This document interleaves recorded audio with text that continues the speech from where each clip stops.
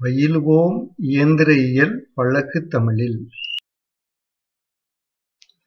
அண்ணா பல்கலைப் பாடங்கள் வழக்குத் தமிழில். வழங்குவது தமிழ்மெக் தாளமுத்து. Hi students, இன்று ME 6404 Thermal Engineeringல 3rd யூனிட் பார்த்துட்டு இருக்கோம். இது வந்து Steam Nozzles and Turbines. இதில் மாடியூல் 3.19 3.19 மாடியூலில் வந்து கிளாசிஃபை ஸ்டீம் டர்பைன்ஸ்னு கேட்டிருக்கேன். ஸ்டீம் டர்பைன்ஸில் இருக்கிற டைப்ஸ்லாம் என்னென்ன, இந்த கிளாசிஃபிகேஷன்லாம் என்ன அப்படின்னு பார்ப்போம். இப்போ ஸ்டீம் டர்பைன் கிளாசிஃபிகேஷன். ஃபர்ஸ்ட் இது வந்து ஃப்ளோ டைரக்ஷனை பேஸ் பண்ணி according to the flow direction, அதாவது steam flow direction. Steam flow ஆக்சியலாக இருந்துச்சுன்னா அது ஆக்சியல் டர்பைன் பேர், ரேடியலாக இருந்துச்சுன்னா ரேடியல் ஃப்ளோ டர்பைன் பேர், டான்ஜென்சியலாக இருந்துச்சுன்னா tangential steam turbine, mixed flow steam turbine பேர். இதில் என்னவா சொல்கிறாங்க, ஆக்சியல்னா என்னது, ரேடியல்னா என்னது? ஆக்சியல்னா இப்போ இருக்கு பாரு, இங்கே சென்டரில் ஒரு ஆக்சிஸ் இருக்கு, ஆக்சியல் இருக்கு, சாஃப்ட். அந்த சாஃப்ட்ல தான் இந்த ரோட்டார்லாம் பிளேடெல்லாம் மாட்டியிருக்கிறாங்க. இப்போ ஸ்டீம் வந்து இந்த ஆக்சிஸ்க்கு பேரலாவே டிராவல் பண்ணி போய்கிட்டே இருக்குன்னு வைங்க. அப்போ அந்த இதை வந்து என்ன சொல்லலாம், ஆக்சியல் ஃப்ளோ டர்பைன்னு சொல்லலாம். இந்த இதில் இருக்கு பாரு ஆக்சியல் ஃப்ளோ. இந்த இதில் இதான் மூவிங் பிளேடு, இது வந்து கைட் பிளேட், தட் இஸ் நாசில். இந்த இதுக்குள்ள இப்படியே ஸ்ட்ரைட்டாகவே போய்கிட்டே இருக்கும். அதாவது இந்த சாஃப்ட்டுக்கு வந்து பேரலா போய்கிட்டே இருக்கும். அப்படி இருந்துச்சுன்னா அதுக்கு பேர் என்னது, ஆக்சியல் ஃப்ளோ டர்பைன். ரேடியல்னா இப்போ இந்த இதில் இருக்கு பாரு, இந்த இதில் இங்கேருந்து போகும், இதுக்குள்ள இங்கேருந்து போய் அதனுடைய சென்டர் நோக்கி போகும், சாஃப்டுடைய சென்டர் நோக்கி ஸ்டீம் போகும். அப்படி இருந்துச்சுன்னா அது என்னது, ரேடியல். டான்ஜென்சியல்னா கரெக்டாக இந்த மேல் மட்டத்தில் மட்டும் போகும், மேல் மட்டத்தில் இப்படி தட்டி விட்டு அப்படியே போய்கிட்டே இருக்கும். அதாவது இந்த சாஃப்ட்டுக்கு குறுக்கு வசத்துல, இதுல வந்து சாஃப்டுடைய இதுலயே பேரலா போகுது, இதுல வந்து சாஃப்டுடைய அவுட்டர்ல இருந்து அது சென்டர் நோக்கி போகுது, இன்னொன்னு வந்து சாஃப்டுக்கு கிராஸ் வைஸா அப்படி மேலாப்புல போகுது, அந்த இது டான்ஜென்சியல். அல்ல இதனுடைய மிக்ஸ்டா இருக்கலாம், ஆக்சியலும் டான்ஜென்சியலும் சேர்ந்திருக்கலாம், ரேடியலும் டான்ஜென்சியலும் சேர்ந்திருக்கலாம், அல்ல ஆக்சியலும் ரேடியலுமே சேர்ந்து இருக்கிற டர்பைனா இருக்கலாம். எப்படின்னாலும் இதுல 4 டைப் இருக்கு. பிறகு way of energy conversion, energy எப்படி அந்த டர்பைன்ல இருந்து கிடைக்குதுங்கிறத பொறுத்து இம்பல்ஸ் டர்பைன்னு சொல்லலாம், அல்ல ரியாக்ஷன் டர்பைன்னு சொல்லலாம். இந்த 2 டைப் தான் நம்ம எலாபரேட்டா படிக்க போறோம். இதுல தான் கால்குலேஷன்ஸ் இதெல்லாம் போட போறோம்.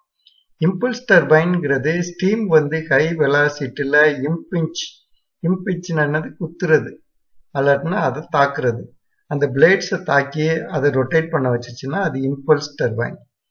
இன்னும் ரியாக்ஷன் டர்பைன்ங்கிறதுல பிளேடு வெளியே கூட இதே மாதிரி ஸ்டீம் நுழைஞ்சி வரும்போது அங்கே எக்ஸ்பேண்ட் ஆகி அந்த எக்ஸ்பான்ஷன்னால ஒரு ரியாக்ஷன் கிரியேட் ஆகி அந்த ரியாக்ஷன்னால அந்த பிளேட்ஸ்லாம் மூவ் ஆக ஆரம்பிச்சிச்சுன்னா அதுக்கு பேர் ரியாக்ஷன் டர்பைன். இது 2 நம்ம இன்னும் டீட்டெயிலாக படிக்க போகிறோம். அப்போ இன்னும் கொஞ்சம் நிறைய படிப்போம், கால்குலேஷன்ஸ்னும் போட போகிறோம். Type of compounding. முதல்ல காம்பவுண்டிங்னா என்னன்னு சிம்பிளா சொல்றேன், பிறகு இதை தனி மாடியூலாவே நம்ம படிக்க போறோம். ஒவ்வொன்றுக்குமே ஒவ்வொரு மாடியூல் நம்ம படிக்க போறோம். அதாவது இந்த ஸ்டீம் டர்பைனை பொறுத்தளவுல அதை கண்ட்ரோல் பண்ணாம விட்டோம்னா அது வந்து 30,000 RPM வரையிலும் கூட சுத்த ஆரம்பிக்கும். ஆனா நம்மளுடைய ப்ராக்டிக்கல் பர்பஸ்க்கு 30,000 RPMல ரொம்ப அதிகமானது, அது யூஸ் இல்லை. அதனால அதனுடைய ஸ்பீடை நம்ம ஏதாவது ஒரு விதத்தில் குறைக்கணும். அந்த ஸ்பீடை குறைக்கிறதுக்கு ஸ்டீம் டர்பைனை பொறுத்தளவில் 3 மெத்தட் இருக்கு. அதில் ப்ரெஷர் காம்பவுண்டிங்னு இருக்கு. இதில் வந்து ப்ரெஷரை வந்து ஸ்டெப் பை ஸ்டெப்பாக ஒரே ஸ்டெப்பில் குறையாம ஸ்டெப் பை ஸ்டெப்பாக குறைச்சிக்கிட்டே போகிறது வந்து ப்ரெஷர் காம்பவுண்டிங். வெலாசிட்டி காம்பவுண்டிங்கிறது, வெலாசிட்டி அதே மாதிரி நமக்கு நாசிலில் மட்டும் அதிகமாக ஆகும், அது மூவிங் பிளேடில் போகும்போது கொஞ்சமாத்தையும் குறையும்.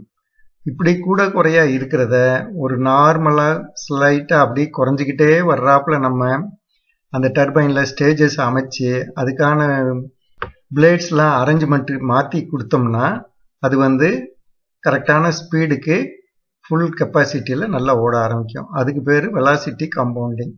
இந்த ரெண்டும் சேர்ந்து ப்ரெஷர் காம்பவுண்டிங், வெலாசிட்டி காம்பவுண்டிங் ரெண்டும் சேர்ந்து இருக்கிற டர்பைன்ஸும் இருக்குது. இந்த மெத்தட்னால நமக்கு ஈஸியாக அதனுடைய ஸ்பீடை கண்ட்ரோல் பண்ண முடியும், நமக்கு ஹை எஃபிஷியன்சி கிடைக்கும். ஓகே, இந்த இதில் 3 டைப் இருக்கு. பிறகு எக்ஸாஸ்ட் கண்டிஷன்.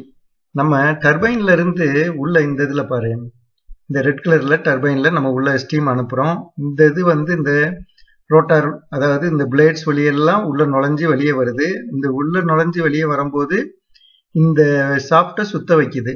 ஓகே, இதில் ஃபிக்ஸட் பிளேட், மூவிங் பிளேட் இது மாறி மாறி உள்ள நுழைஞ்சு இது வரும்போது இந்த சாஃப்டை சுத்த வைக்குது. ஓகே, இந்த இதில் இந்த கீழே கடைசியாக வர்றது என்னது? எக்ஸிட். இந்த இதை எப்படி நம்ம யூஸ் பண்ண போகிறோம்? இதை ஏதாவது ஒரு பர்பஸ்க்கு யூஸ் பண்ணுறோமா? அல்லட்டுனா இந்த இதை மறுபடியும் கண்டென்ஸ் பண்ணுறது. கண்டென்ஸ் பண்ணினா என்னது? இப்போ ஸ்டீமாக இருக்கிறத வாட்டராகவே மாற்றுறது. வாட்டராக மாற்றி மறுபடியும் பாய்லருக்கு அனுப்பி பாய்லர்லேருந்து ஸ்டீமாக கிரியேட் பண்ணி இங்கே அனுப்புறது இன்லெட்டுக்கு. இப்படி பண்ண போகிறோமா? அல்லட்டுனா அட்மாஸ்பியர்லேயே விட போகிறோமா? அல்லட்டுனா இதுலேருந்து வர்ற ஸ்டீமை வேறு ஏதாவது பர்பஸ்க்கு யூஸ் பண்ண போகிறோமா? அப்படிங்கிறத பொறுத்து இந்த டர்பைனை நம்ம பேர் சொல்லலாம். இப்போ இந்த இதுலேருந்து வர்ற அவுட்லெட்லேருந்து வர்ற ஸ்டீமை மறுபடியும் கண்டென்ஸ் பண்ணி அதை மறுபடியும் பாய்லருக்கு அனுப்பிச்சு, பம்பு மூலமாக பாய்லருக்கு அனுப்பிச்சு அங்கே ஹீட் பண்ணி ஸ்டீமை கன்வெர்ட் பண்ணி உள்ளே அனுப்பினோம்னா அந்த டர்பைனுக்கு பேர் கண்டென்சிங் டர்பைன் பேர். யூஸ்வலாக எல்லா ஸ்டீம் டர்பைன்ஸும் கண்டென்சிங் டர்பைன்ஸாக தான் இருக்கும். எஸ்பெஷலி ரொம்ப பெரிய டர்பைன்ஸ்லாம் நம்ம பவர் பிளான்ட்ஸில் இருக்கிறதுலாம் கண்டென்சிங் டர்பைன்ஸாக தான் இருக்கும். ஏன்னா உள்ளே போகிற வாட்டர் ஸ்டீம் வந்து கெமிக்கலி ட்ரீட் பண்ணியிருப்பாங்க. உள்ளே போய் எதுவும் ரியாக்ட் பண்ணாமையும் உள்ளே போய் எதுவும் சால்ட் டெபாசிட் ஆகாமையும் இருக்கிறதுக்காக நம்ம அந்த வாட்டர் வந்து உள்ளேயே சர்க்குலேட் ஆகிக்கிட்டே இருக்கும். ஒரு தடவை ஸ்டீமாக மாறி உள்ளே போகும், வெளியே வரும்போது மறுபடியும் அதை வாட்டரை கன்வெர்ட் பண்ணி மறுபடியும் அந்த வாட்டரை ஹீட் பண்ணி ஸ்டீமாக போய் இப்படியே வந்துக்கிட்டே இருக்கும். அப்போ நமக்கு வந்து உள்ளே இருக்கிற வாட்டர்னால எந்த ப்ராப்ளமும் உள்ளே இருக்க பார்ட்ஸ்க்கு நடக்காது. ஆனால் அப்படி இல்லாமல் நம்ம இந்த இதை அட்மாஸ்பியருக்கு விட்டுட்டு புதுசாக ஒரு வாட்டரை ஒரு ரிவரில் இருந்தோ அல்ல ஒரு லேக்கில் இருந்தோ எடுத்தோம்னா நமக்கு கண்டாமினேஷன், உள்ள ஏதாவது சால்ட்டு இப்படி இதெல்லாம் இருந்ததுன்னா உள்ளே போய் டெபாசிட் ஆகிரும், கொஞ்ச நாளில் கெட்டு போகும். அதனால கண்டென்சிங் டைப்பு தான் ரொம்ப அதிகமாக இருக்கும். அடுத்தது எக்ஸ்ட்ராக்ஷன் டைப். எக்ஸ்ட்ராக்ஷன் டைப்னா இதில் அவுட்லெட்லேருந்து வர்ற ஸ்டீமை மறுபடியும் வேற எதுக்காவது யூஸ் பண்ணுறது. இது பொதுவாக கெமிக்கல் இண்டஸ்ட்ரீஸ்லாம் அப்படி இது யூஸ் பண்ணுவாங்க. இதை மறுபடியும் ஏதாவது ஒரு கெமிக்கல் பிளான்ட்டில் கொடுத்து அதை ஹீட் பண்ணுறதுக்கு இப்படி இதுக்கு யூஸ் பண்ணுவாங்க. அதே மாதிரி தான் back pressure turbines. Back pressure டர்பைன்ஸ்னா இப்போ இந்த இதில் 3 ஸ்டேஜ் இதில் காட்டியிருக்கிறாங்க. இந்த 3 ஸ்டேஜில் ஏதாவது ஒரு ஸ்டேஜில் நமக்கு கொஞ்சம் ஸ்டீமை வெளியே எடுக்கணும், இந்த டெம்பரேச்சர் இந்த ப்ரெஷர்லனா நம்ம வெளியே எடுத்துக்கலாம். அப்படி எடுத்துட்டு அதை வேற ஏதாவது ஒரு பர்பஸ்க்கு யூஸ் பண்ணுவாங்க. அப்படி இருந்துச்சுன்னா அதுக்கு பேர் என்னது? Back pressure turbines. ரீஹீட்டிங்னா இந்த இதில் 2 ஸ்டேஜ் வந்துருச்சு, ஆனால் அதனுடைய டெம்பரேச்சர் ரொம்ப குறைஞ்சிருச்சு, அதனுடைய ப்ரெஷர் ரொம்ப குறைஞ்சிருச்சு அப்படின்னா நமக்கு மறுபடியும் 3rd ஸ்டேஜில் அதை அனுப்புறதுல பிரயோஜனம் இல்லை. அப்போ மறுபடியும் அதுக்கு ஹீட் பண்ணி அதுக்கு மறுபடியும் அதுக்கு ஃபுல் ஸ்ட்ரென்த் கொடுக்கணும். அந்த இதுக்கு யூஸ் பண்ணோம்னா அப்படி ஒரு சர்க்கியூட்டை நம்ம கிரியேட் பண்ணோம்னா அப்படி இருக்கிற டர்பைனுக்கு பேர் என்னது? Reheating turbines. Number of stages, single ஸ்டேஜ்னு சொல்லலாம், மல்டி ஸ்டேஜ்னு சொல்லலாம்.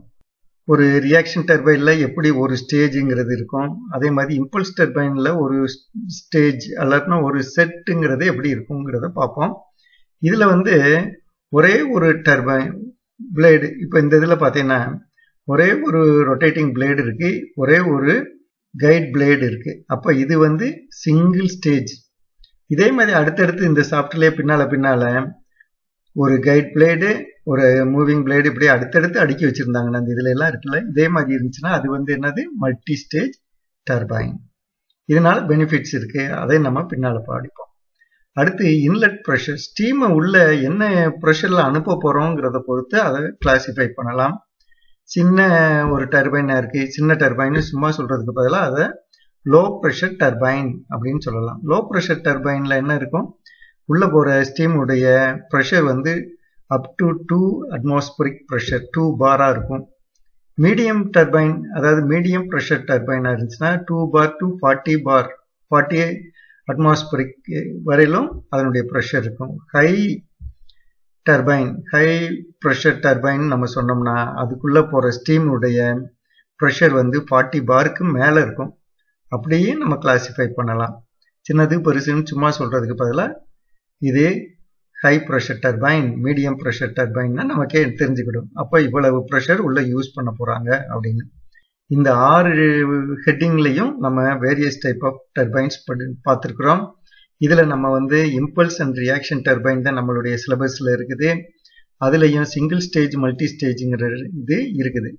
அதே மாதிரி pressure compounding, velocity compounding, pressure velocity compounding, இதையும் நம்ம ஸ்லைட்டாக அதனுடைய கன்ஸ்ட்ரக்ஷன் எதுக்காக இருக்குதுங்கிறதெல்லாம் நம்ம படிக்க போகிறோம். ஓகே, என்னுடைய சேனல் வந்து AUmech-in-tamil. இதுக்கு நீங்கள் சப்ஸ்கிரைப் பண்ணுங்கள். சப்ஸ்கிரைப் பண்ணால் உங்களுக்கு ரிமைண்டர்ஸ் வரும். அந்த ரிமைண்டர்ஸ் மூலமாக வரிசையாக என்னுடைய மாடியூலில் படிச்சுக்கிட்டே வந்தீங்கன்னா உங்களுக்கு சிலபஸ் முழுவதும் கவர் ஆயிரும். அப்போ நீங்கள் எக்ஸாம் ப்ரிப்பேர் பண்ணுறதும் ஈஸி, எக்ஸாமினேஷன் போய் அட்டன் பண்ணுறதும் ரொம்ப ரொம்ப எளிது.